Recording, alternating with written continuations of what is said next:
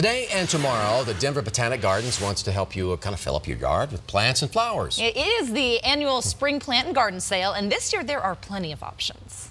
You will find a massive offering of plants from annuals to perennials to plant select drought-tolerant plants that thrive, especially as we might be going into a drought here in Colorado, that thrive in low water situations. There are aquatics, fruits and veggies, herbs, even some cactus and indoor plants.